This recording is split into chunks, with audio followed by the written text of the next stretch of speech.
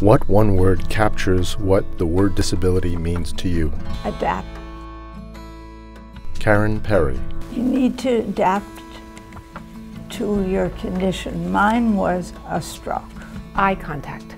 Woman speaking American Sign Language. Lisette Belanger. It's very important for anyone, disabled or non-disabled, to have eye contact, because eye contact connects you to people.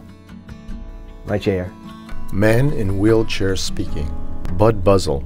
I can get around faster and easier, and my legs are not so weak like they are when I walk.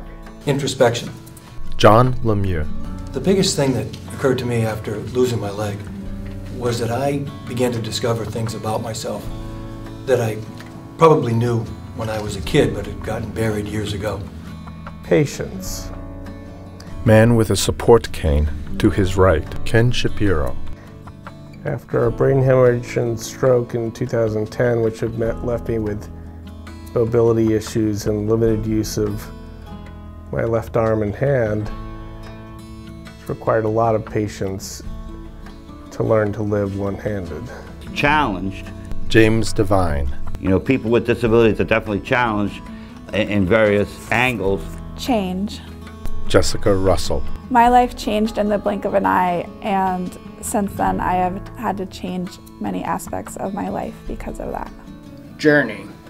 Man in wheelchair speaking. Derek O'Brien. Every day is a journey.